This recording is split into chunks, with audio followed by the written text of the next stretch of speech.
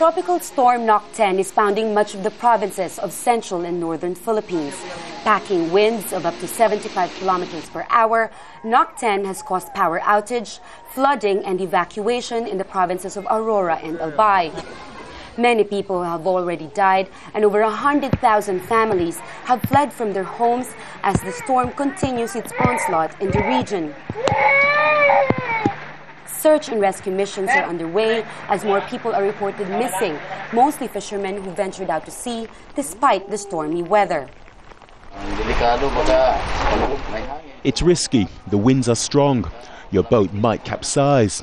It's cold and one might not survive in the ocean. Most residents of Aurora province depend on fishing and agriculture for their livelihood.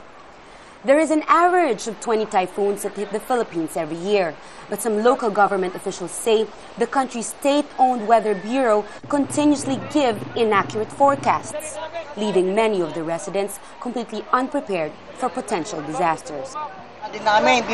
We got stranded. We were not allowed to go down the road because the water level was too high, so we are cooking our food here as well.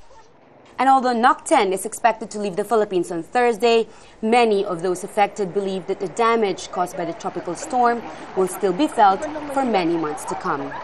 Jamela Alindogan, Al Jazeera, the Philippines.